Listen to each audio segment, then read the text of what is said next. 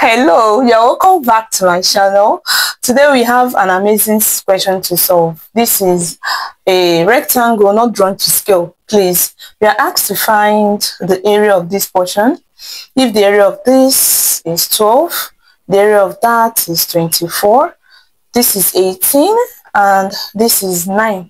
Okay, and this is 42. Sorry, forgot to write that. This is 42. So we're asked to find the area of this portion.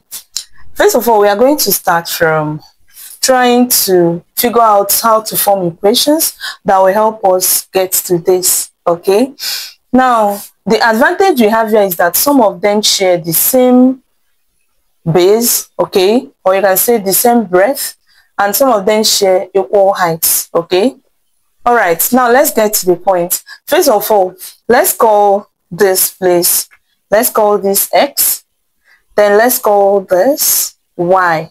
Okay, so now we are at this particular one for its area. So the area is 12. Remember that area of a rectangle is length multiplied by breadth. Okay, we give us area of a rectangle. Okay, so that means that for area of this being 12, 12 is equal to Y multiplied by X. All right, now let's call this equation 1.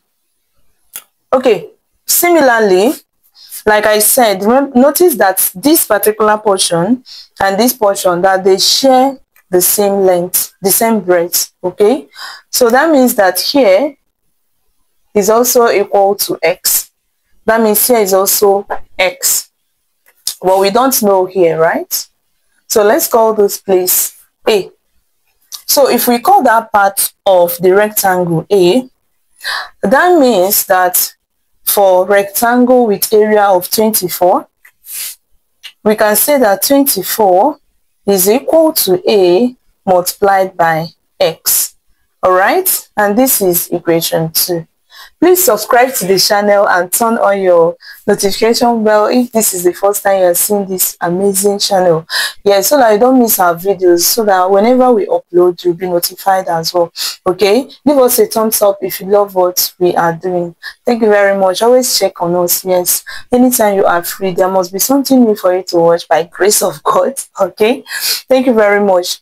Now, looking at what we have here, we can say that from here, you can see that we introduced a new variable, which will make it difficult for us to actually solve this, right? Because if you are looking at two equations, then we should be using or expecting two variables at most. So what do? Now, let us express from equation 1, let's express X in terms of Y.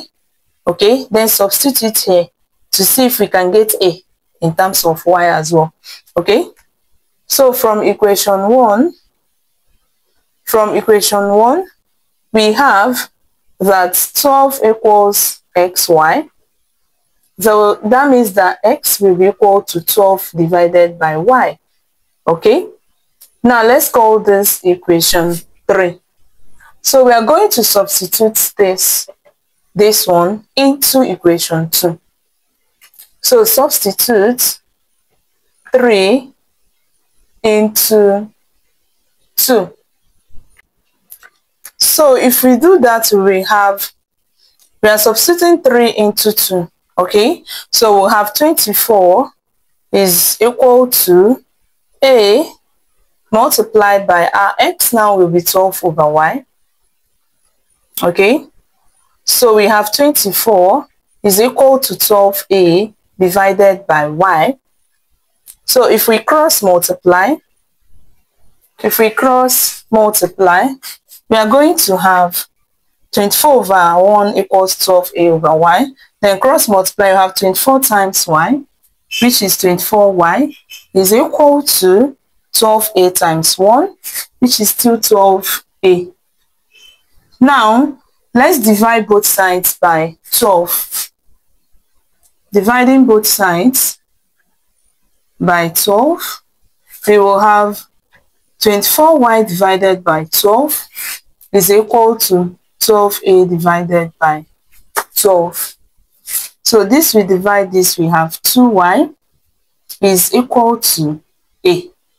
Now you see that we can replace a with 2y, meaning that we don't have much variable again to solve it. So now we have 2y here. Amazing. Now, permit me to clean this because at this point we don't need them. Yeah. Okay, now let's continue our hunt for the breadth and the height of this triangle. Oh, sorry, this rectangle. All right, you can see that from here to here is equal to from here to here. So that means that this place is also y. All right. Okay, now you can see that this place, this particular rectangle, share the same breadth with this.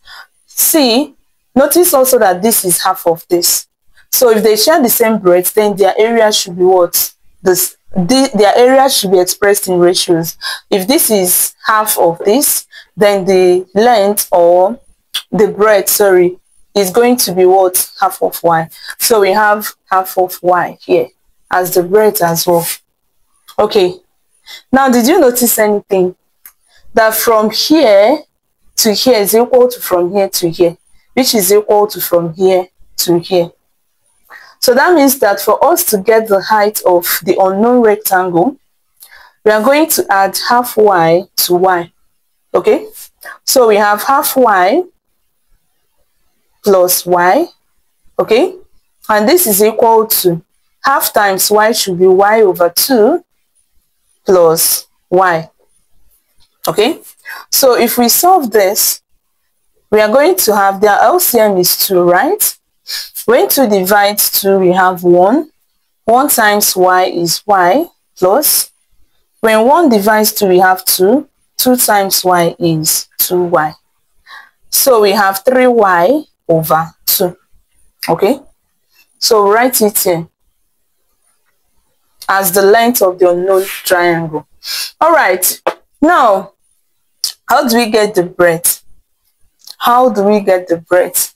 This is actually not easy, but let's focus on trying to see the length of this place. Okay, let's see the breadth first. So remember that from here to here should be equal to from here to here. So as a result, from here to here should be equal to 2y plus y, which is 3y. So to get the unknown part, let's call the unknown part s. So to get s will be equal to 2y plus y, which is 3y, minus 3y over 2. 3y over 2. Okay, now we go ahead to solve. Our s will be equal to, the LCM is what? 2. When 1 divides 2, we have 2. 2 times 3y is 6y. Minus, when 2 divides 2, we have 1. 1 times 3y is 3y. So our s is equal to 6y minus 3y is 3y. So we have 3y divided by 2. So we can write here as 3y divided by 2. Now I want you to notice something. Okay? If from here to here is equal to from here to here, alright, you will notice that from here to here, alright, sorry, from here to here is equal to from here to here, right? Okay, and from here to here is equal to from here to here. So it means that the whole of this, the area of this place should be equal to the area of this whole portion. Everything here. Do you understand? Okay, so this simply implies that we can write that 9 plus 18 plus the unknown, okay, should be equal to 42. Yes. Okay. Now 18 plus 9 is 27 plus the unknown is equal to 42. So we subtract 27 from both sides. So we have that the unknown is equal to, now when 12 minus 7, we are going to have 5, right? Yeah, 5.